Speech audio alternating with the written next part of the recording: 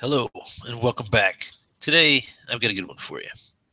We're doing the freeCodeCamp, the Intermediate Algorithm Scripting Challenge, Sum All Odd Fibonacci Numbers. That's a lot of words that probably don't mean very much, but I can tell you that it does require a pretty good understanding of array methods and actually some pretty good logic too.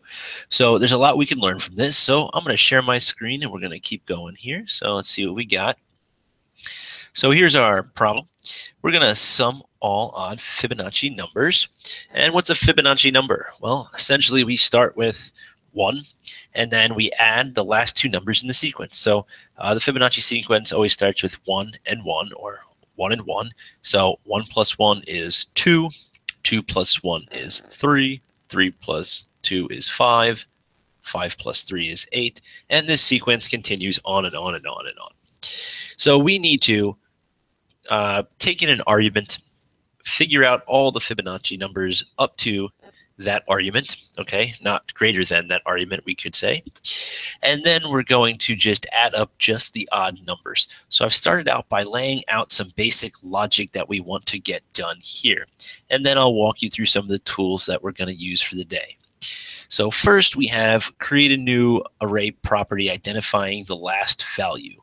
Okay, what do I mean? If we start with the sequence 1 and 1, so let's say we're right here, 1, 1, the last value there is going to be 1, and then I want to be able to find a way to identify the last value, this number, so I can add them together. And I'll talk a little bit more about array properties and how we can define our own and just add more properties to the array object. Next, I want to create an array starting the Fibonacci sequence. And a Fibonacci sequence always starts with 1, 1. Okay, so then once we have an array, we can start applying array methods to it. And then I want to continue this Fibonacci sequence by adding the second to last and then the last number together. So 1 and 1 is 2. And then the last number at that point was going to be 2. And then the second to last then is going to be 1. Add those together and push that into our array. So I want to continue this Fibonacci sequence up until the point that it is greater than or equal to our number, and then stop. Well, technically less than the number, as you can see here, is actually what I want to say. It's probably a clearer way of putting it. And then I want to remove all even numbers from that array. And we've used filter a few times, so we're going to be using filter again for that. And then I want to add all the numbers in the array using a reduce method. Okay, so that's what we want to get done. Let's take a look at some of this stuff here. Let's start off with some easy things. The remainder operator here, all right, that's one of the suggested things right from freeCodeCamp. And remember, if we have something like 12, remainder 5, the remainder of that is only going to be 2, so on and so forth. And you can see these examples. We've used this before. And what we're going to do is we're going to be using the remainder to divide by 2. And if we get a remainder, then we know that the number is odd. And I'm going to come back to that later, but that's the remainder. Next is going to be our reduce, and we're going to use our reduce just to add all of the elements of the array together. And we're going to be using it very similar to this right here, where we have an array, reduce, function AB, and just return A plus B. And what that's going to give us a final number and an output that is an integer, which will be good. So again, if you want to take a look and recall, we do have an accumulator and the current value, and there's also optional parameters we could use, such as the current index in the array. And those of you that are pretty smart might be able to figure out we could probably get this done with a reduce method as well. But there's something else that I want to show you a little bit later on. The next thing that we've done before is filter, and filter does exactly what it says, is it only filters back numbers to the array that pass the test. And remember, the array that it returns is a new array, so we can actually string together more array methods if we wanted. So that's always convenient, and we're going to be filtering out those even numbers so we can just add the odd ones up. But here's the big one. Okay, this is something that's new. Array.prototype. Now, I've been using this resource for a while, and you can see that as I select an array method, it says array.prototype.filter, and then we just say whatever this array is and then filter. We don't really talk much about this word prototype and what it means and what it's actually doing. So array.prototype Okay, it's a property that represents the prototype for the array constructor and follows you to add new property. Whoa, whoa, whoa, what? All right, let's slow this down a little bit. Essentially, we know that we have all of these array methods that we can use. Filter, for each, index of, join, map, pop, push, all things that we've used. But what we don't know, or what you don't know, or you will know, is that we can add in our own methods. For example, in this example here, we're saying that if the JavaScript, so let's say you're loading this in an older web browser, if that JavaScript version of that web browser doesn't have the prototype constructor first, we're going to add in array.prototype.first. And what is that? So that means that it's going to take in a function and just return this 0. Uh-oh. Well, what is this? This is going to be whatever this array.prototype is being called on. So if we had an array of numbers, this would be just the array of numbers. If we had an array of numbers that we had in a variable and we said that variable dot first, this would be that variable, which is an array. Okay, it's just a way of referring to whatever this is. And bracket 0 just means in the first position. Well, if you just take a look at that example and you're thinking about it, we want to identify the last position and the second to last position as well. So that seems like something pretty easy that we can do, right? I mean, that's something that we can do. So we can just add in an array.prototype dot, we'll call it last and second to last, that then we can call on an array and use that in what, well, I'm going to use it in a while loop actually. So let's see how we can get this done. Let's start off with this and defining a new array.prototype. So we can say array.prototype. Yes, I know I typed slow. Prototype dot, we'll call this one last. So then we can say any array.last. And what will that do? What will happen? What will happen is we will run an anonymous function. Okay? And what we're going to do is we're going to not do that. We're going to take brackets to make sure our syntax is correct. And all we're going to do is return. And remember, just like up here, we can just say this to refer to whatever it is that we're applying that method to. And instead of 0, we want to change that. So return this. Now, in the example, it said this 0 for the very first thing. So what is the last thing? The last thing is going to be this dot length. Okay. Now, this dot length is actually going to give us the length of the array. So let's pretend that we have an array right here. Okay, so let's look over here. If this was an array, all right, the length of this array would be 1, 2, 3, 4, 5. Okay, so it would be 5. However, an array is a 0 base index. So if we want the last item, it's going to be the length. And then this is 0, 1, 2, 3, 4, which means that we want 1 less than the length if we want the last entry in that array. So just length minus 1. And now we have, oh, let's finish our sentences here. There we go. There we go. So now we have an array.prototype that we're calling last, which is only going to take that last entry into our array. Now, similarly, if the last is minus 1, if we want the number before the last one, let's say we wanted the 3, well, that 3 is going to be 1 position less than that, or instead of minus 1, minus 2. So watch. I can even copy, paste, and I don't want last. Let's call this second to, and we'll make it camel case. Second to last.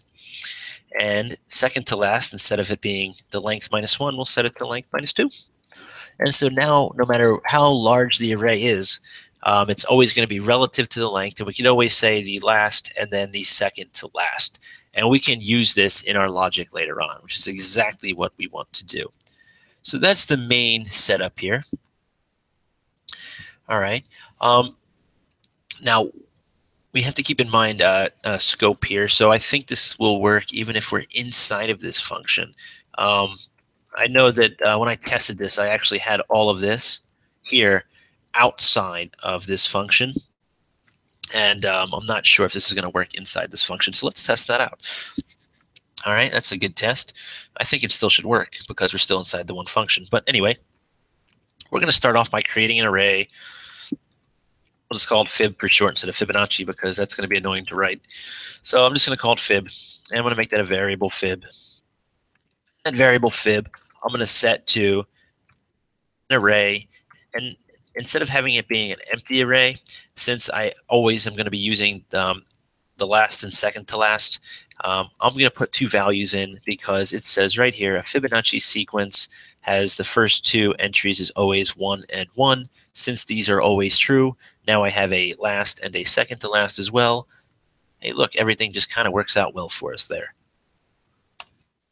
Okay, so what's next? What's next here? Well, let's do a while loop. Okay, what we want to do is we want to create an array starting the Fibonacci sequence, boom, continue this sequence, adding the last two numbers in the array while the next Fibonacci number is less than number, which is number up here, remember, is going to be the argument that we're bringing in, and we already know that that argument is going to be an integer. All right, so let's give this a shot. So what will this look like? So we can say while what? So while our second to last number plus our last number, right? So while fib dot second to last, right? And just like since we created a new method, all right, we'd have to make sure we have these brackets here. That's just the syntax. If you want to take a look at the proper syntax for calling it, all right, we can look further down into the documentation here. See if, and you can find where you're going to be doing this, and you can just see like the rest of them. They're going to be empty, empty brackets here. All right, so you can kind of read more into that if you want. I'm assuming most of you don't want to read more into it. Just know that that's the syntax for it. As long as the second to last number plus the last number in the array, fib dot last, as long as those two numbers themselves are less than or equal to the argument num, right? So let's say that our number was 2 that we were given, all right? So, or 5 or 36, whatever it is, we're going to just keep adding these numbers in, and I'm just going to push them to the end of the array. So while this happens, I just want to add it to the end of our array. So what do I want to add to the end of the array? Whatever this number ends up being, right? So watch this. I can take this. I'm going to copy this for a second. So what I want to do is I want to push fib dot push. I just want to push that number, whatever that mathematical number is, to the end of the array. So all I did was, if these two things, you add them together, if they're less than or equal to our num, push it to the end of the array. Now, I could set another variable in here that was, you know, fib second to last plus fib last and set it inside the scope of this while loop, but I think that's just an extra step that we don't really need. So right now, at this point, I have a long Fibonacci sequence up to and possibly including the argument. Okay, so let's just take a look at what this looks like. So let me let's return fib.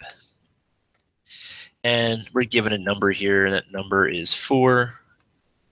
And let's see what we get. Oh, look, we get 1, 1, 2, 3. And then if you take a look at our while loop, last plus second to last is 5. 5 is not less than or equal to num, so it stops there. Our Fibonacci sequence stops right there. So right now we have this. Let's put in a bigger number here. Let's put in 12. Oh, look, and now we get an array here. 5, 8, 8 plus 5 is 13.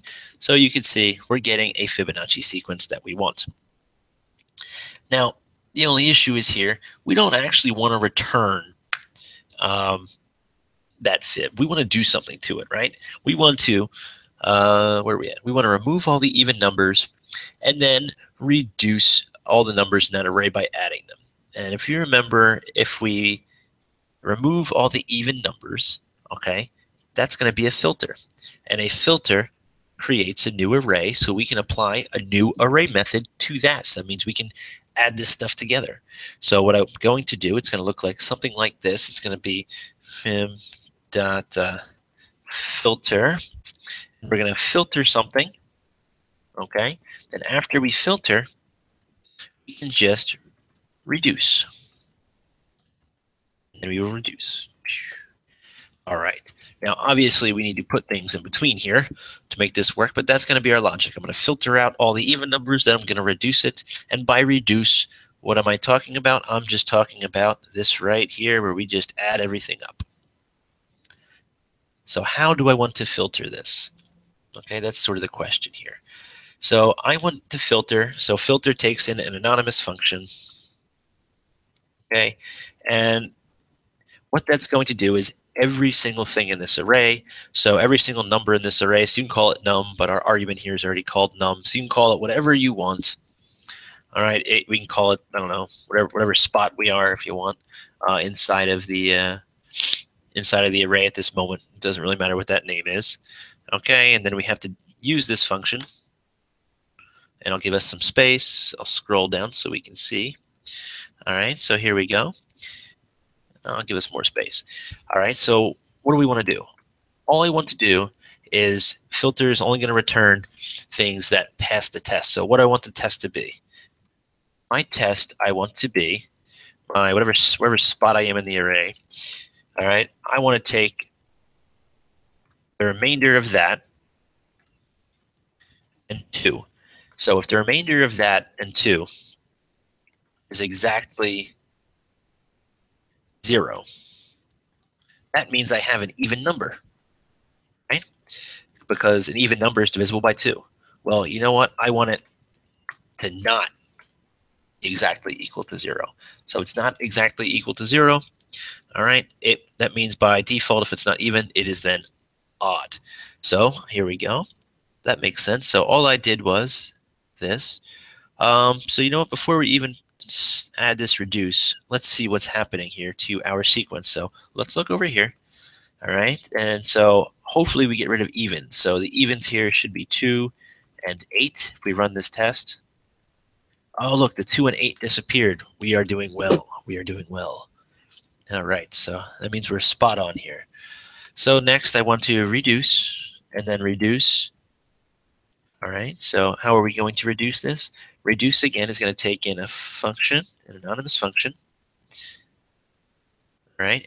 And then a comma b. And if you don't remember where I'm getting this from, all right, this is coming directly from here. So reduce function AB, we have an accumulator, and we have our current position in the array, and then we just return A plus B. So I'm just going to add that in, and it should add everything up. So here, and then there we go. Let me make sure we can all see. And then return A plus B. I don't have any syntax errors. This should then get all added together. Ah, power level, it's over 9,000. That's right. Awesome, awesome. So here we go. Just a quick review for you. We've gone through, we've defined our own prototypes for an array, or things that we can call on an array, or we use them kind of like functions, right? They were just anonymous functions that we called on as properties to this array object, and we called them last and second to last, so we can define our own if we want or if we need to. We've also used logic of a while loop, applied those new prototypes, all right, in order to push, all right, values to the end of an array, which we've done a bunch of times before. And then we've used filter and reduce the same way we've used it multiple times, except this time focusing on how do we get an even or an odd number. So hopefully this was helpful, and I will see you guys next time.